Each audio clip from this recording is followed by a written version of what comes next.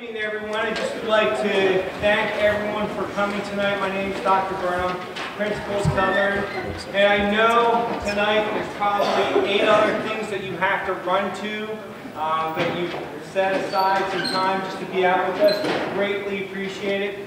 What you're going to see right now is exactly what we showed the 7th graders this afternoon.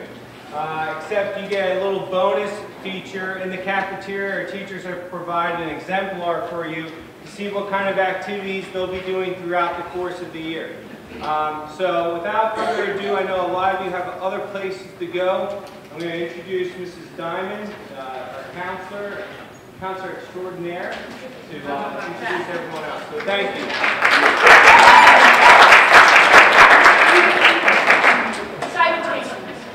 Does everybody have an agenda for this evening? If you don't, if you raise your hand, we'll make sure that we get you an agenda. Okay, most excellent. The other school counselor that it has been my privilege to work with this school year, as Mr. Hutch goes on sabbatical, finishing up his doctorate, so he'll be wiser than me when he returns next school year, is Teresa Gerhold. And she's been working with the kids M through Z, and she's a phenomenal young school counselor. So if any of your munchkins are M to Z, although we love all the kids A through Z, she would be the young lady to call. 4444.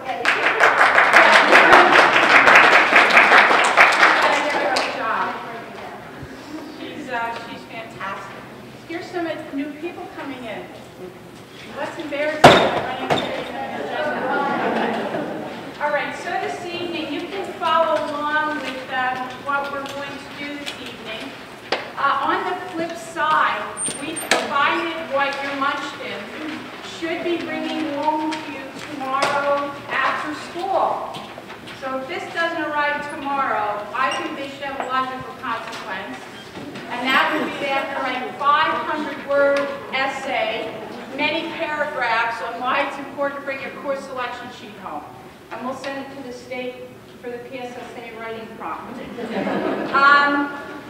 You'll see on this form that what your child's going to have to elect tomorrow is in rank order 1 through 6, what elective they would like to take. Number 1 would be the first elective, number 2 would be the second choice, number 3 through 6.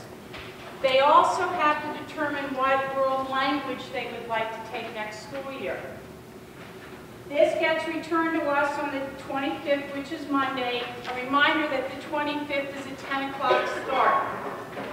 If you didn't know that, you don't want to send them out to the bus too early, unless you want them to be real tired when they get to school. For us, in that case, that's fine. But they won't be learning a lot. They also have to choose the optional elective of band, course, or orchestra. If they choose band, course, or orchestra, they lose study halls, and that's what we put in the little margin to the right so you can understand that as well.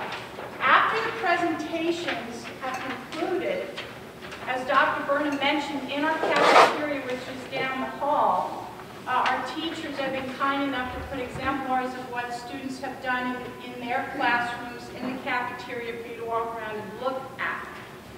If you have any specific questions about the courses, the teachers will be there to answer those questions for you. Okay? Hi, girls. Does anybody have any questions before we start? No?